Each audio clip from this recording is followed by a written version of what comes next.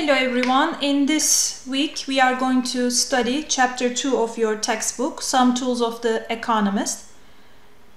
So first we talk about an important cost, which is an opportunity cost. What is an opportunity cost? It's the highest valued alternative that must be given up as a result of making a choice. So opportunity costs are incurred when a choice is made. So any decision making actually has an opportunity cost. It can be monetary and non-monetary. It can be both, or it can be only monetary or non-monetary. And they are very subjective and vary across person. If an option becomes more costly, an individual will be less likely to choose it. Let's see one example from your life. So consider the cost of going to the college. The first thing comes to your mind are the monetary costs, tuition, books, and fees. So these are opportunity costs because you can use that money to buy a car, for instance, or buy a house. Therefore, it's a foregone opportunity. Monetary costs are opportunity costs. How about non-monetary costs? So first of all, when you go to college, you may not choose a full-time job because it might be too much to work as a full-time job and also go to college. And therefore, the foregone earnings for a full-time job is another opportunity cost. It's non-monetary because you're not paying for it or you're not getting money, but foregone earnings is also an opportunity cost. So given this example, opportunity cost is the sum of, let's write it here, this is important, I want you to understand this. It's the sum of monetary plus non-monetary costs. That is opportunity cost. Why it's subjective? Because of non-monetary section, right? Because what you could earn as a full-time wage earner, we don't know. So this, we have this because, as you remember, the first week we say that time is scarce, right? When time is scarce, you should choose to do one thing. And if you use your time going to the college, then you may not use your time at the same time to get a full-time job, okay? So next we talk about trade. Trade creates value. Mutual gain is the foundation of trade. Value can be created by exchanges that move goods to individuals who value them more. So one example, okay, to understand the trade. Tom Brady, everybody knows Tom, right? Can mow the lawn in 2 hours, okay? But he also, at the same time, in 2 hours, he can act in a commercial and he could make 100K, okay? Forrest Gump, let's say, the neighbor for Tom Brady, can mow the lawn in 4 hours. So as you see, he is mowing the lawn in longer period, right? 2 hours compared to 4 hours. But his second best alternative is work, and McDonald's part-time earn $15 per hour, right? So now, what is best for Tom? Should he use this 2 hours in mowing the lawn and forget about 100K?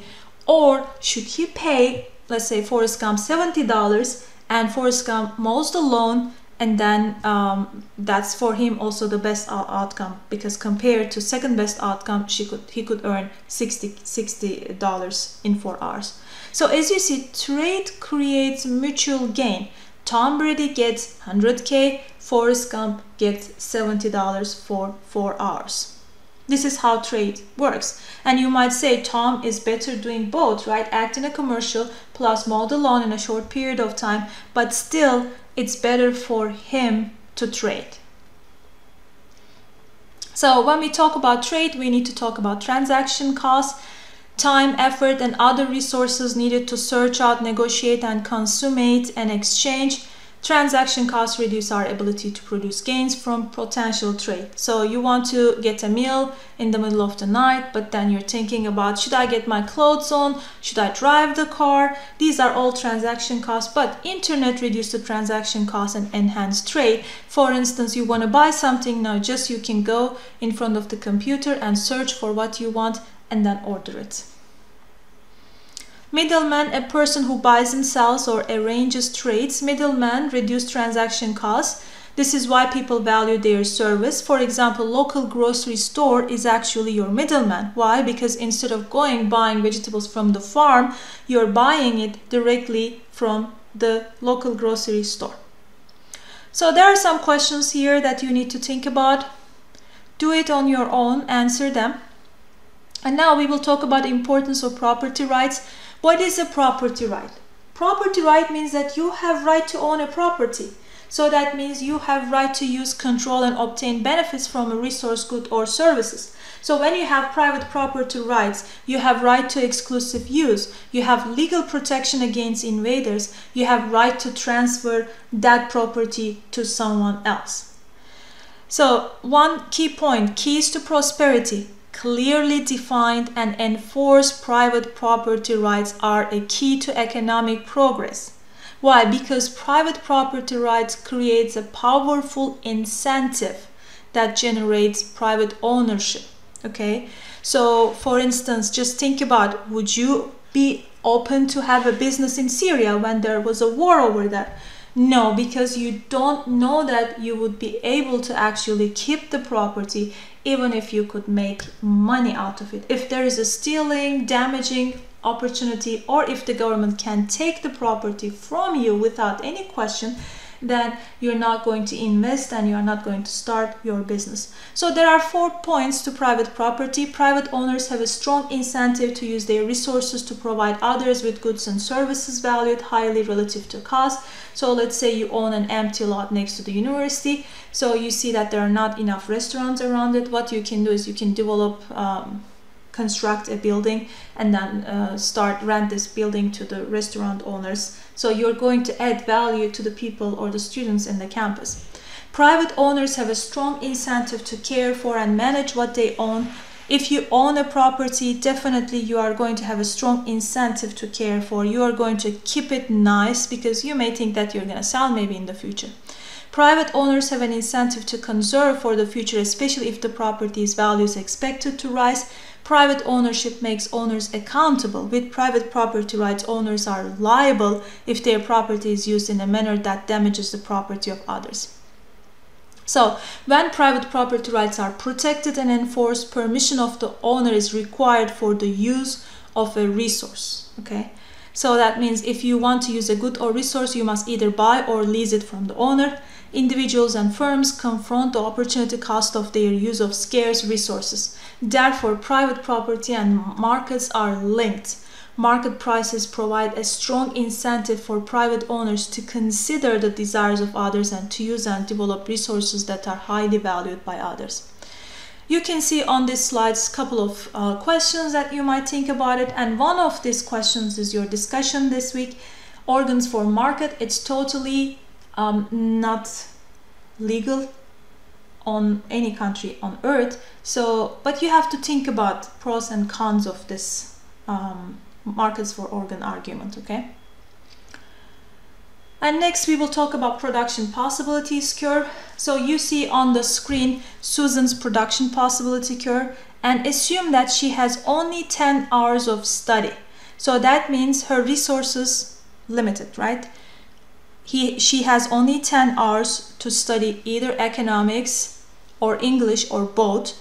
So therefore she needs to find the best way to allocate resources. Okay, and production possibility curve shows that if she uses all these 10 hours studying these two objects, how much grade she could get from each subject. So if you look at the first point here, this one shows that she spends most of hours to study economics, so she gets A from economics, and English she gets D. If she spends equally for both classes, then she gets B from both subjects, and if she's here, she's going to get D from economics, A from English. Okay, so mapping out all the ways Susan can divide her time, and all of them equals to 10 hours. Okay, spending 10 hours to study, 10 hours. And production possibility curve shows us that maps out all the ways Susan can divide her time, which is limited resources, between these activities, and that's why it's called production possibility curve. So consider an economy produces two goods, clothes and food here. And again, the economy has limited resources, right? Even if you use all the resources, you have limited resources. So that means you can choose to produce any amount of clothes and food using all your resources. So if you use all your resources, that means that's called efficient production. Then you are going to be on any point on the production possibility curve. So point S, use all your resources for production of clothes and no food. Point A, most of the resources for clothing, some of the resources for food, equally distributing, and most of the resources used for food and all of them used for food is T. So anything inside the production possibility curve is inefficient. That means you can do better. You can, by using your resources, you can move to point B. At point B, you have maybe the same amount of clothing, but you have more food. You see, anything inside the production possibility is inefficient. That means you don't use all your resources. Okay? And any points on the production possibility curve is efficient. That means you are using all your resources.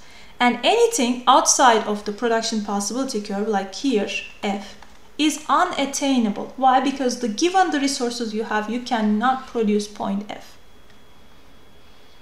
So how is there a possibility that we can increase the production possibility curve? Yes, we can. An increase in the economy's resource base will expand our ability to produce goods and services. One of them is technology. Why technology? Because technology improves the speed of production, especially cost-saving technology. Just think about manual farming, okay, and versus machines, right? When the tractors, machines are introduced to the farming, you can produce much more output in an hour compared to manual farming. An improvement in the rules is the second one. So laws, institutions, and policies of the economy can increase output. For example, if the institution set such that private property is enforced, then you will see an increase in output. One example is 18th century patents were introduced, and then suddenly we see a jump in the production possibilities curve. Production increases because people want to get patent and reap the benefits of having a patent. By working harder is the third one, but this has a cost, because if you work hard, you need to give up your leisure. So leisure is important for human being too, but if everybody gives up labor, production possibility curves increases and moves outward. Another one is the investment. Investment also increases production possibility curve, but it increases the production possibility curve for a future period. Let's think about point A. Investment is such, this much, and consumption goods is more. If you invest such, then you might have a production possibility curve in 10 years. Here, a new production possibility curve. But when you increase the investment, let's say you are investing more compared to A, you will see that the production possibility curve outward shifts outward much more compared to investment in the initial case of IA. So what happens with investment? When you save more today, you put it in the bank, and then banks give that money as loans to the small businesses or any businesses that wants to expand the factories or expand the business. So these loans are creating new jobs, and new job means more income, and that increases the production possibility curve. So the more you save, that means the less you consume. The more you save, the more investment you have, the more future increase in production possibility curve. And the next one, we will talk about trade, output, and living standards. First of all, we have gains from trade because of division of labor and specialization. So what does that mean? So you go to college because you want to be an accountant, right?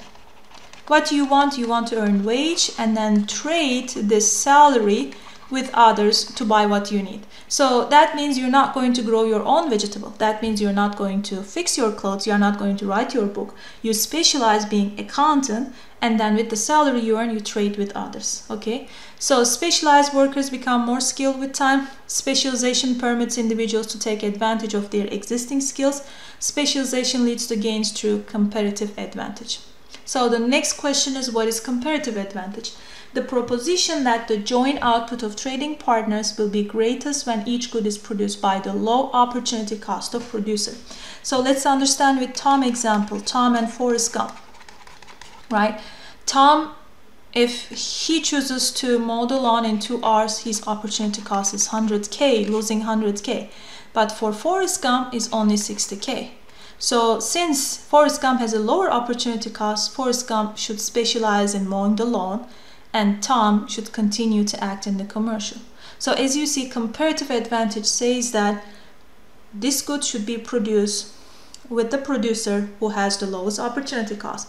Mowing the lawn is for Forrest Gump because the opportunity cost is working in McDonald's, $60, I'm sorry, not K. And Tom should actually act in a commercial because his opportunity cost is high. Okay, that's the idea of comparative advantage. So with comparative advantage, we actually might have benefit from mass production. So let's say Forrest Gump make the business bigger and then mow the lawn of neighbors as well. And if that happens, maybe he invests in a better machines to mow the lawn in a short period of time. So mass production lowers the cost. Innovation, technological change is about figuring about how to get more from existing resources. Technological changes that result in new and improved products or lower production costs are a major source of larger outputs and higher living standards. So keys to prosperity: gains from trade. Trade improves living standards by moving goods from people who value them less to people who value them more. Okay. Trade also makes it possible for people to produce more as the result of specialization and division of labor, large-scale production process, and the dissemination of the improved products and lower-cost production methods. Gains from trade underline modern living standards. Trade makes it possible for us to consume a bundle of goods and services far beyond what we would be able to produce for ourselves. And human ingenuity is important for prosperity. Just to explain, I'm not going to read the slide, but just think about Bill Gates, okay? Bill Gates introduced a new operating system. You might think that he became very rich, but he didn't only increase his wealth, he increased the wealth of other people. Let's say Susan is using new operation system, new computer, and doing the job in a very short period of time. So she also increased her well-being and wealth, okay? So as you see, technology innovations are in fact not only helping the innovator but also other people as well. So the next question is the size of economic pie fixed or variable? It is variable, right? Because we understand that production possibility curves might shift outward with technology, investment, and also we talk about the right institutions. So economic pie is variable and not fixed. And finally, we talk about economic organizations. We have three basic questions that we need to answer.